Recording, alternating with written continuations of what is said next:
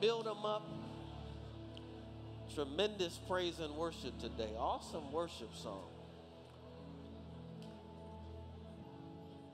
Thank you, gentlemen. Praise God.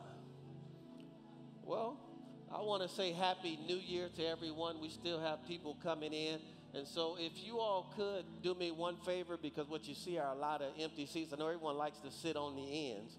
But if you all could, if there are empty seats in the middle, could you just slide in so that we can get this group that's standing here at the door looking for seats? If there's seats in the middle, could everyone just slide in so that the ushers can fill in from the outside in and people don't have to step over other individuals? If you all could do that for me, be greatly appreciated. Just slide in and they can fill in. Praise God. Has God been good to anyone in this building? Praise God.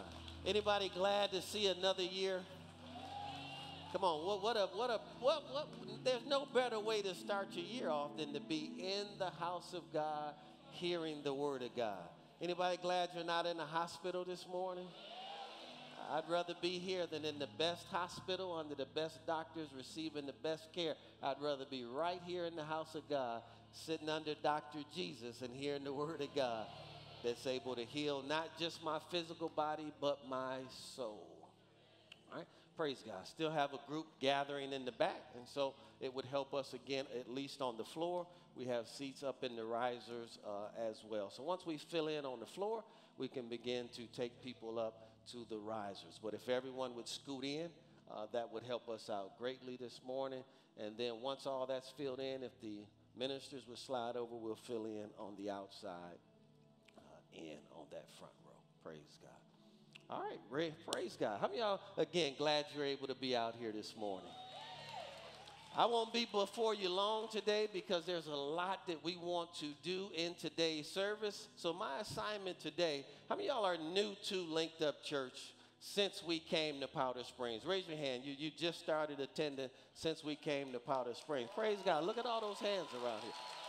How many of y'all are new to Linked Up Church within the last year, last 12 months? Lift your hands if you're new to Linked Up Church. Wow, look at all of those hands.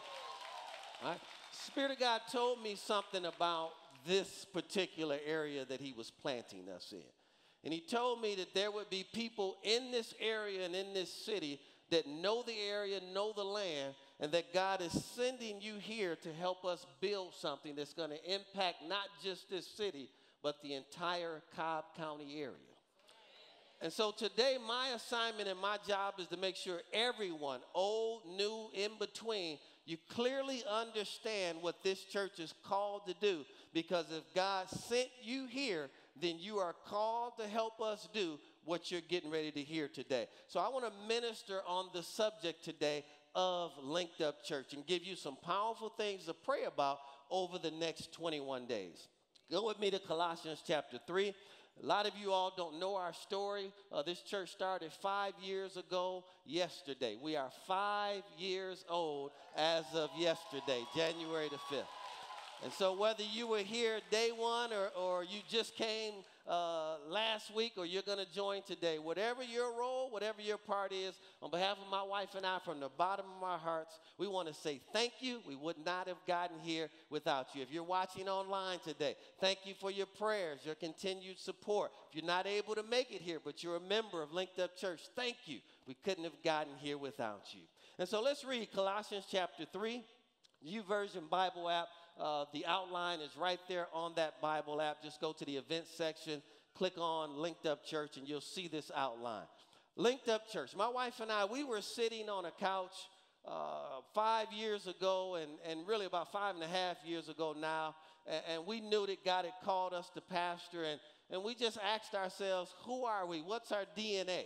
And we both began to talk about how much we love God and how much we love people and how much we love connecting people to God and each other. And so that word connect just kind of kept coming up every time we talk. So this church was going to be named a whole lot of things. It was going to be Connect. At one point, I think it was Co-Link Us.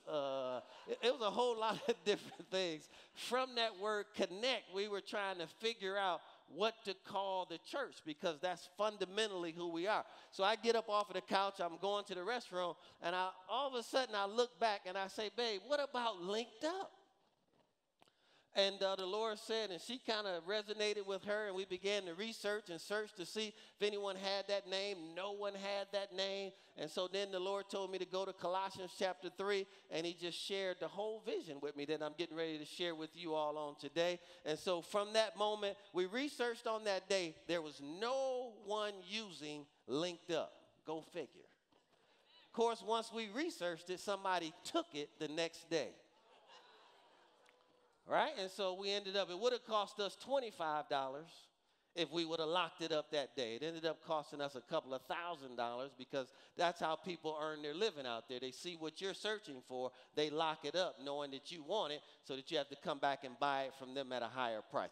Bottom line is, folks, linked up, there's no other church in the world named Linked Up Church. In the world.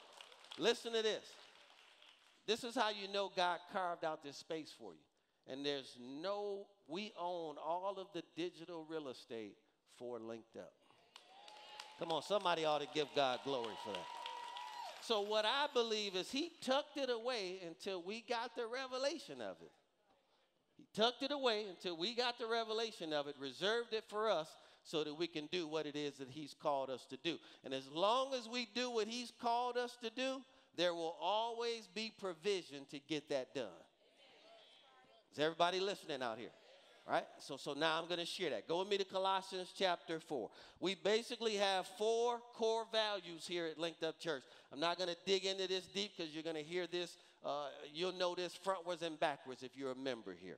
And so we have 4 core values. They are to connect people to God. We want to get people saved. How many know the primary reason God calls a church is to save people? Right? And so the biggest net that we can cast is on Sunday mornings. And that's when you need to bring your unsaved friends, the lost, all of that on Sunday morning. Because there's no greater net than we have on Sunday morning. Our second core value is to connect people to family. The best way that we deliver that here is through small groups. Right? How many know when you get saved, you need a new group to hang out with? You need new friends, new people to hang out with that are like-minded, new marriages. Hello, somebody. Right? New marriage friends, all kind of things. The best way we deliver that is through small groups. And so your family is also important to God, your natural family, but your spiritual family is important as well. And how many know a lot of times our spiritual family ends up becoming closer than our natural family in a lot of cases. The next purpose or the next value is we connect people to purpose. We try to help people figure out who they are and what it is God's called them to do. And then that's in the natural out there in the workplace, marketplace, but then also their gifting. Where is it that God wants you to serve? How many know he didn't send you here to sit on the bench? He sent you here to get in the game. So our job is to help you figure out how you're wired and how you function and then get you in the game either through small groups or dream teams. We believe you're a connected member of Linked Up Church when you're a part of one of those through. You're an attendee. You're still a member of Linked Up Church, but you just attend until you become a part of small groups or dream team. Now you're connected to Linked Up Church. And then finally, we want to connect people to community. God plants churches and communities to change the community. Should never be said about us if we ever leave the community, no one ever knew we were there in the first place. So the anointing that is on this place should spread out throughout this entire community. And people should look up a couple of years from now and say, ever since that church moved there, this whole area has come up. Right? All kind of businesses coming here. Housing market is going up. All kind of things are happening because we're here. We're starting businesses. We're renovating homes. We're just bringing the entire area up because God planted us here to change the community. All right, let's read these verses. Colossians chapter 1, verses 1 through 21, New King James Version, deal primarily with connecting people to God and family. I'm going to go through these quickly today because we have a lot to cover. So I want to give you a synopsis on the front end, then share the verses that support that. Verse 1 says, if then you were raised with Christ. So notice the moment you become saved, you are now raised up. How many know you're now way up? The moment you receive Jesus Christ, he brings you up to where he's at.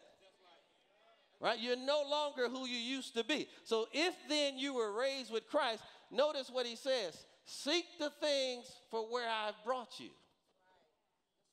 So now your thinking has to change. Now what you pursue and your drive has to change. Now you have to start thinking about the level that he's brought you to. So now that he's raised you up with him, how many know your thinking has to match the level that he's raised you to?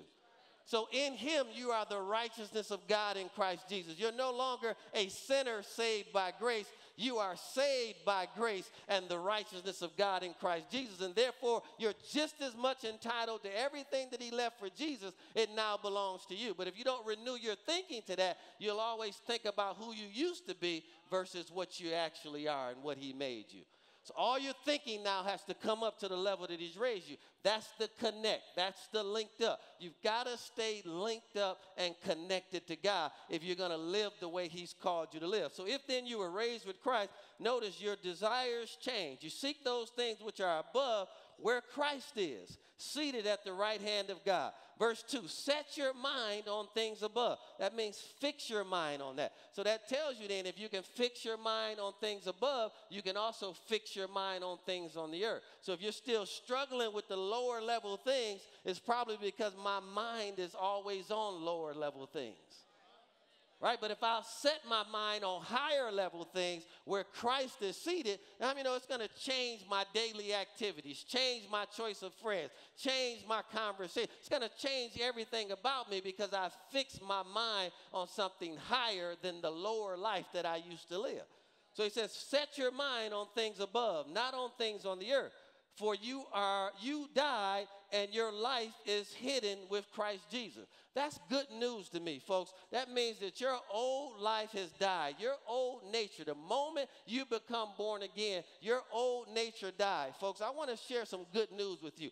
At salvation, you can stop smoking. You can stop drinking. You can stop sleeping with people that you're not married to. Come on, somebody. All of that can happen the moment Jesus Christ comes to live on the inside of you.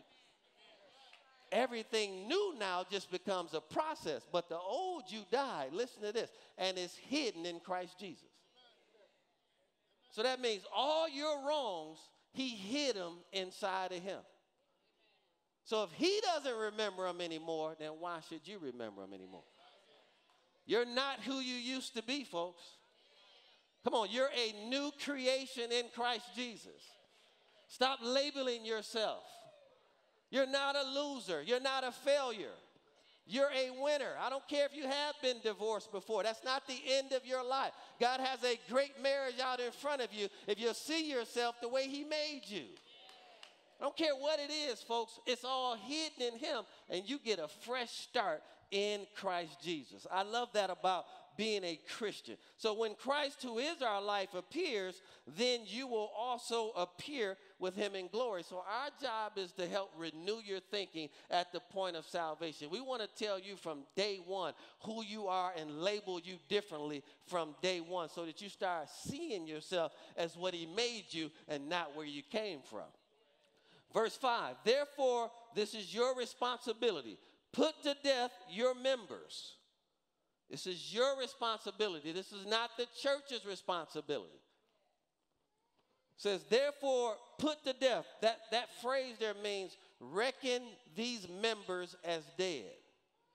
So if you're unmarried in here, you've got to really trust that your organs and your members, you've got to trust the word of God here, and you got to shut them off. And then let the Spirit of God shut them back on or turn them back on at the right time. Oh, Lord, y'all going to make this tough on me today. Then he says, put to death or mortify fornication. These are all sexual sins. Minister Johnny, can you come here for a moment? I just want you to lay down here on the floor and just liking yourself as dead. Turn around the other way. Yeah, that one. Liking yourself as dead. Now, you're not dead. You're just kind of liking yourself as dead. All right? And this is his lovely wife. Diane, can you come over here for a moment? See, a dead man doesn't see a lot of stuff. Right? If he like and considers himself dead. Now, I want you to walk past your husband. Notice, a dead man didn't notice that. You all see that? And that's a choice to say, you know what? When I'm single, I'm going to deactivate this part of who I am. That's a choice. It wouldn't be in the word if it wasn't possible for us to do it. Right? Now, let me show you the opposite of that. He can be saved, but if he doesn't deactivate, same woman can walk by, and this time he's going to act like a carnal Christian. Go ahead, walk by. He's going to see everything about her. Going to wake him up. Going to stand up on his feet. He's going to begin to pursue that. Go ahead, head in that direction. Go ahead. Yeah. Right? Help him up. Let's help him up. Got to get him in better shape. He couldn't get himself up there. Does everybody understand what I'm talking about there? You have to do that. No one can do that for you. God wants a clean church. He doesn't want a church where everyone in the church acts like the world. He doesn't want a church where you can get as much at church as you get out there in the world. So what we're called to do is get you cleaned up. Change your thinking. See your body as valuable as the temple of the holy God. Right? See yourself as bought with a price. Therefore, you're going to glorify God in your body and in your spirit, which belongs to God. All right? And so he says, therefore, put to death your members which are on the earth. Those are literally your organs. Put them to death. I need a better amen in here. That's why I can't move on from this part. How many unmarried people in here? Raise your hand right now. Say this with me by faith. Say, as of today, I'm putting my members and my organs to death. So, why'd you put your hand down when I got there to that part? Keep your hand up in the air. Keep it up in the air. Say, I'm deactivating until the appropriate time to activate in Jesus' name. Then after you get married, you can have all you want and feel good about it too. The angels will celebrate and rejoice in heaven over that act. It's a holy act in the kingdom. Let's keep going. Therefore, put to death your members which are on the earth: fornication, uncleanness, passion, evil desire, all sexual sins, and covetousness, which is idolatry. Because of these things, the wrath of God, see, it kindles the anger of God on the sons and daughters of disobedience. I mean, we don't want to kindle God's anger against us. Right? Kindles that. And which you yourselves once walked when you lived in them. But now you yourselves are to put off these things as well: anger, wrath, malice, blasphemy, filthy language. How many know when we get saved, we've got to stop cussing?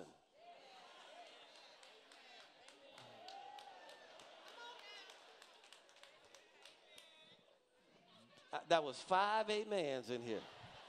I said, how many of you know once we get saved, we need to stop cussing? God doesn't understand that. You know how many Christians say that? God understands. If he understands, then why would he say, put away filthy communication? He doesn't understand, and you can't overcome that. I used to be a cussing Christian. First gave my life to Christ. I was a college athlete. I played college sport. I mean, no, cussing and playing sports went hand to hand. Get that. I mean, we just cussed the whole time we played. Imagine doing that from the time you're 6, 7, 8 years old. You go to the park, all the grown people cussing. You don't have a name. You're a little. Get your little. So that's all I knew, cussing and playing sports, right? But then I get saved, and I realized I got to stop cussing. So for me to stop cussing, I had to stop playing sports for a season until I got control of my mouth.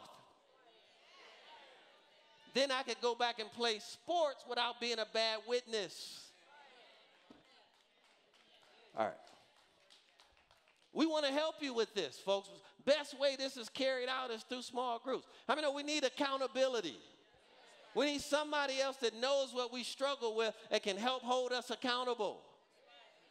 You don't never want to be an island to yourself. See, Satan wants to isolate you and make you feel like nobody else understands what you're going through. But when you get in groups with other people and there's accountability, now people can pray for you, they can encourage you. Come on, they can uplift you.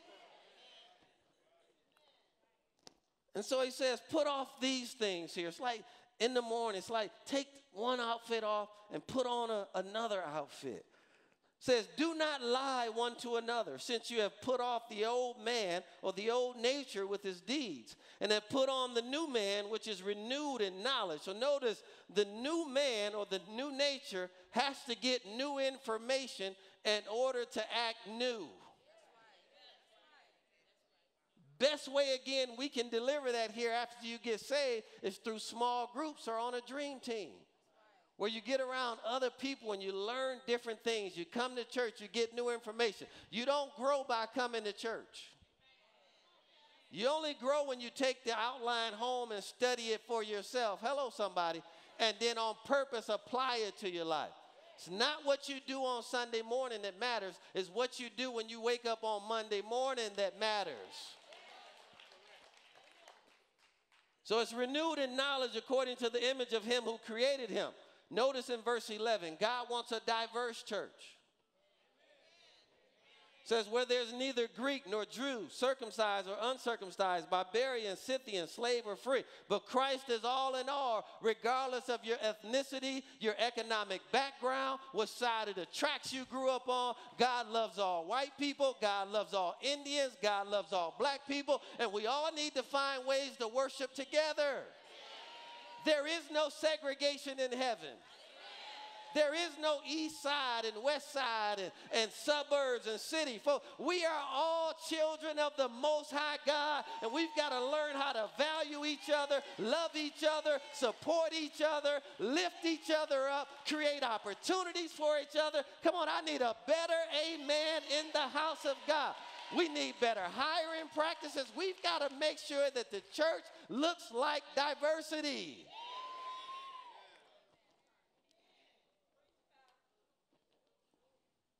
Verse 12, therefore as the elect of God, chosen of God, holy and beloved, put on tender mercies, kindness. So you take off the old stuff, put on the new stuff. Notice you cannot put new stuff on the old stuff. You got to take off the old stuff first before you put on new stuff. All right? How many of y'all love to dress? How many of y'all love to, I notice with my family, my daughter, the spirit is on her now. But anytime they get new clothes, they don't like wearing old shoes with new outfits.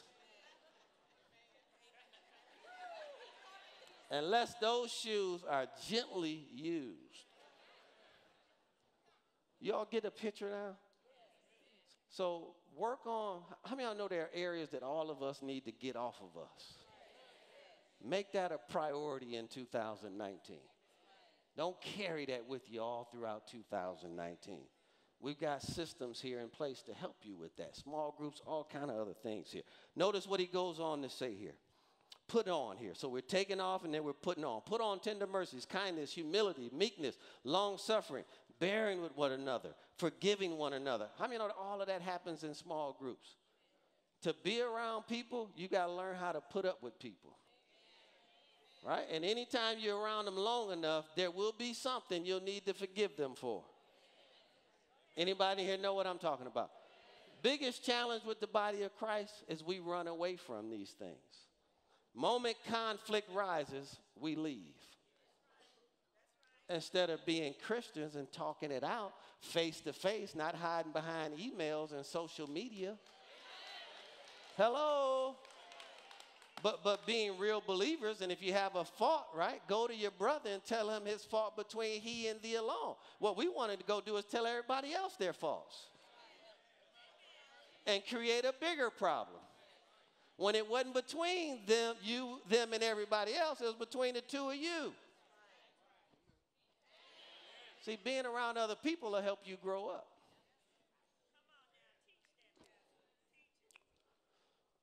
So we've got to learn how to put up with each other. We've got to learn how to forgive each other. That's best carried out throughout small groups here. Forgiving one another. If anyone has a complaint against another, watch this now. Even as Christ forgave you, so you also must do. Folks, stop giving up on people. What if Christ would have gave up on you? All right, let me ask it another way. How many of y'all have done things that you know if you would have did that to somebody else, you would have gave up on you? We all have. See, when I just started thinking about all the wrong that I've done and Christ still worked with me, how can I put somebody else in prison over a misunderstanding? I'm never gonna fool with them again? Really? Never? I'm done with you? And you'll notice most of this happens within the context of church and family. Because those are the people that are the closest to us. So our job is to help you connect to God. Stay connected to both your spiritual family and your natural family. Folks, look around this room.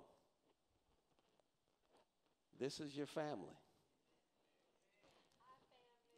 Wave to your family members. This is a family reunion. Every time we come together on Sunday mornings, the family is coming back together. And we need to look out for each other. We need to forgive each other. Folks, we're better together than we are apart all day long. When I was studying this last night, man, the Lord just showed me something here. He showed me 8 churches, 8 of them in it, metropolitan Atlanta, that came from one church. And you know what he told me? He said, I called one of them, and everyone else was supposed to help him. We'd be so much bigger and better if we just learn how to forgive each other. I'm preaching better than anybody saying amen right now. 8 churches that all came from one. He didn't tell me who he did. He said, I called one, and everybody else was supposed to help him. And listen to this, what he showed me. They still would have got the same things that they wanted had they been patient. So you still would have had 8 churches around metropolitan Atlanta under an umbrella, with support, with prayer, with resources.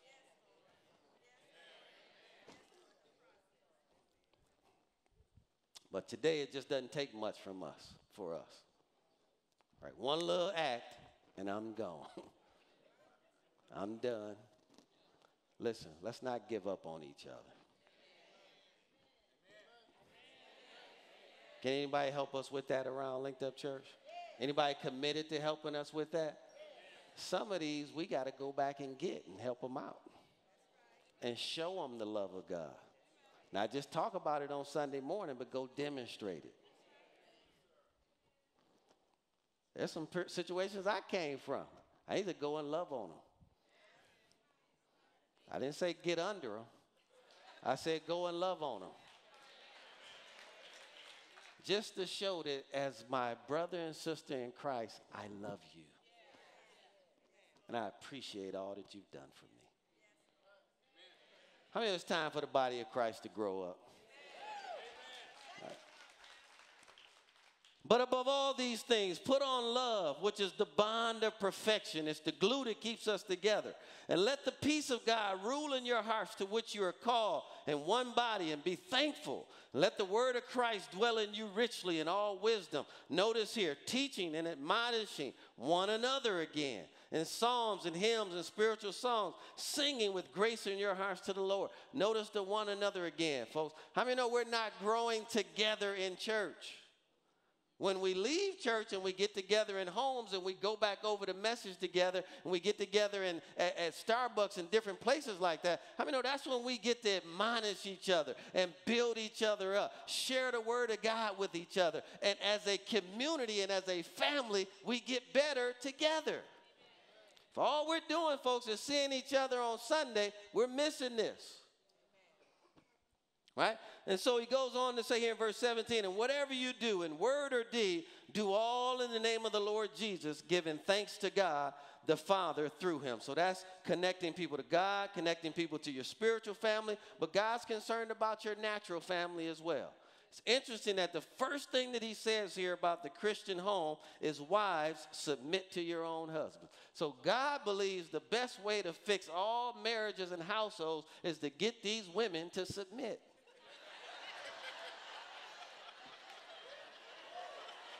I hear all the brothers out there. I don't hear no ladies out there. Ladies like, no. Right? Let's keep reading. So he says, wives, submit yourselves, it's interesting there, to your own husband. That's a little nugget for all the ladies in here. So often you go outside of your home to discuss problems that are in your home, when the best people to work through something are the two people that are involved in it. Just a little side nugget. Wives, submit yourselves unto your own husbands, but let's keep reading, as is fitting in the Lord. So as it is appropriate in the Lord, right? And so literally what he's saying is follow your husband as he follows Christ. Submit to your husband as he submits to Christ, right? If you want to make it easy for your wife to submit to you, she should see how submitted you are to Christ. Come on, I'm preaching better than anybody saying amen. Literally, you're trying to get her to do stuff that she doesn't see you do for God. You want her to obey you, but she's got to see you obey God.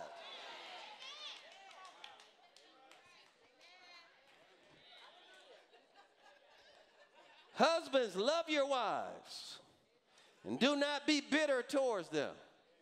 Interesting insertion there. Do not be bitter. Don't allow yourself to be embittered by your wife. Now, right in that verse, he tells you how to do that. You can't love her and be bitter with her at the same time. So you're either bitter or you love her. But the only way to not be bitter is to love her. Love her the way Christ loves you. Right? But watch this. You cannot give her what you don't have. So if you have not first received love, you can't give love. So your first responsibility is not to your wife. Your first responsibility is to God. Once that relationship is right vertically, then horizontally, you can love her the way she deserves to be loved, and you won't let bitterness creep in. How many know with us men, it's easy for that to creep in once we get outside of love. Once we let love live in our hearts, then it's really hard to be bitter towards myself, because the two of us are one. So I'm not going to treat myself bad. Hell, I don't hate me. I don't dislike me. I don't disdain me. So I can't give that to me, who is my wife. Thank you all for that enthusiasm in here today. So husbands, love your wives and don't be bitter. Children, obey your parents in all things. Clean up your room. That's all things.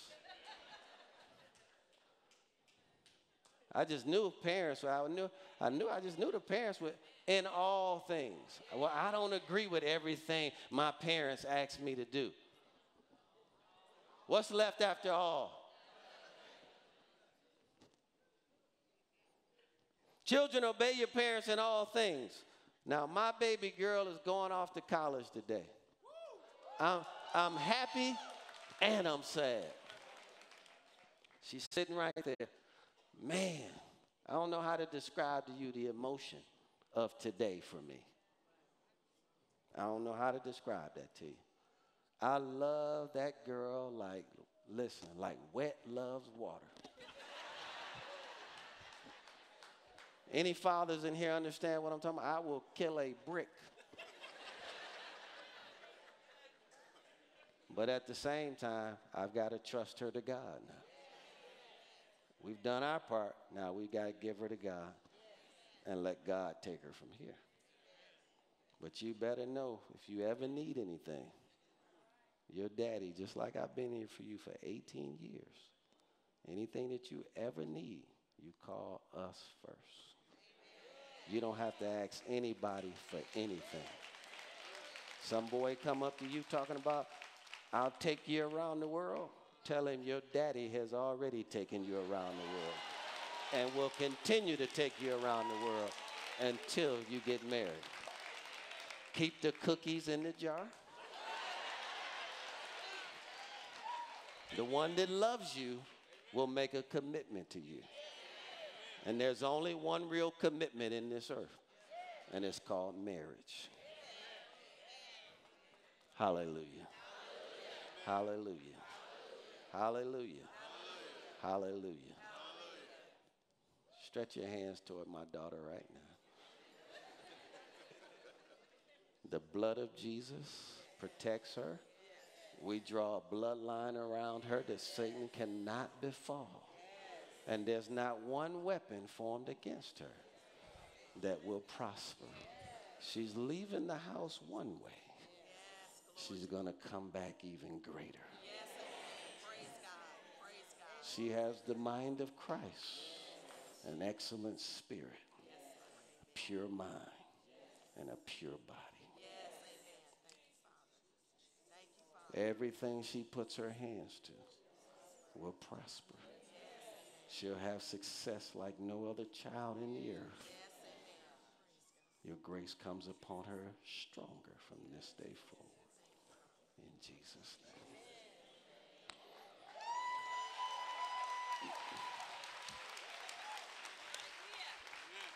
So notice, for this is well pleasing to the Lord. You want to teach your children that they want to obey God even more than they want to obey you. And in obeying God, they're pleasing God. And if they please God, they will always please you. That's family, folks. Fathers, provoke not your children, lest they become discouraged. I can grow in this area, especially with raising a son. Stretch your hands towards me. And say, Father, grant Pastor Gregory more wisdom on how to raise his son in a way that his son won't be discouraged. In Jesus' name, I receive that by faith. I want to win with my children more than I want to win with this church. Are you listening to me out there? And we need this level of commitment towards our children and towards family, right? Now let's talk about purpose and community. And I'm going to go through these quickly. Purpose and community. Bond servants, obey in all things. Other translation says employees, obey in all things your employers. According to the flesh, not with eye services, men pleasers, but in sincerity of heart, fearing God. So we want to put things in place to help people figure out what their purpose is. We have something here called Job Link, which helps people get gainfully employed or get better employment. We've got here something here called Entrepreneurial Boot Camp. We want to build a community of entrepreneurs. We want to teach deployment at Linked Up Church and not necessarily employment. Having a job is great, but we also want to teach people how to create jobs and how to start businesses. And when they do, we want the whole Linked Up community to support them. Every other culture understands that. I don't know why the church community doesn't understand that. Folks, if we don't support ourselves, then we all won't come up. And we got to train that thinking into our community. So everybody look to your, am I looking right? Look over there. That 33 acres over there, folks, is going to be a community economic development center, where we teach people how to get their lives together and how to start businesses. Right? And we're going to create a marketplace community that supports itself. I won't be happy until everyone's boat in the harbor rises. Come on, till everyone is debt-free, everyone's house is paid off. Come on, everybody's driving cars that they have no notes on. Come on, somebody. Come on, let's do it. Can we go for this? Let's get the job done. So we got to teach these kind of things. Community, right? Purpose, all of these things go together. And whatsoever you do, do it heartily as to the Lord and not to men, knowing that from the Lord you shall receive the reward of the inheritance, for you serve the Lord Christ. As long as we're helping people figure out their purpose, not just outside the four walls of the church, but we've got to help you figure out your wiring and your gifting within inside of the four walls of the church. Got to help you serve in the capacity that you're gifted to serve in. Everyone doesn't need to be in children's church. Come on, if your own children, if you don't have patience with, if your own children get on your nerves, you don't need to be in children's church. Right? If teenagers and the way they act and what they do, don't go down there to youth service. If you don't like greeting people, hello, don't be a hostess or an usher. So we've got to help people figure out where they're wired so they can get in the areas where they can bring the most love and joy to other people. That's why we put super greeters on the door. So when you come in, the most bubbly people that we have are there to greet you and say, welcome to Linked Up Church. It's going to be a great day. God's going to bless your life. Right? We need that out on the parking lot. We want every touch to be a special touch because people are in the areas that God has gifted them to serve in. Folks, I want to spread that out throughout this entire community. I want to buy up all the dilapidated property in the city of Powder Springs, fix those properties up, help people who are underemployed, underprivileged, buy houses that they can't afford. Come on, somebody. Let's build our community. Let's build the kingdom of God for the glory of God. Come on, do I have anybody ready to help us today? Let's all stand to our feet. Everyone stand to your feet. Let's lift our hands to the Father today. This is why God sent you to Linked Up Church. If you are currently a member, this is what he called you to help us to do. Connect people to God. We must win the lost. Bring everyone that you know that's not saved, that's out of fellowship, that has left God. Bring them on Sunday mornings because that's the best way that we can deliver that. Let me share this last part. Go ahead and lift your hands to the Father. Begin to worship him. We're going to deliver these values this way through our weekend services where the goal is to reach the lost but also grow up the found. We're also going to have healthy small groups here. We want you to live connected and do life together. We've got next steps classes. We're thinking here growth can be measured by steps and not necessarily programs. And then our dream team of volunteers. A lot of times people are saying, I got to get my life together before I serve. But the reality is serving is what helps you get your life together. People think they need to be mature before they serve. But serving is what helps mature your life while you're serving so that you can be a greater blessing to other people. Let's lift our hands to the Father. Father, there's a grace on this church to do exactly what was described today. I'm praying for every heart in this room, the condition of every heart in this room, Father. If you sent them here, they now further understand what their purpose is. And may we all get busy doing what it is that you've called us to do the way that you've called us to do it. Father, over this season of 21 days of prayer and fasting, I pray over every heart that they'll begin to pray about what's their role and what's their part in the body. There's so many gifts and talents and graces that are out here. There are people with theatrical gifts, people with all kind of different gifts that are in this room. As we spend this 21 days of prayer and fasting, Father, may every gift rise up and come forward and begin to help build the body of Christ with what it is that you've graced them with. And so, Father, I thank you that you will ignite this church towards impact, and we'll start it off over these next 21 days of prayer in Jesus' name. So now while everyone is in that heart and in that attitude of prayer today, if you don't know Jesus Christ as your personal Lord and Savior, let him clean your life up today. You've been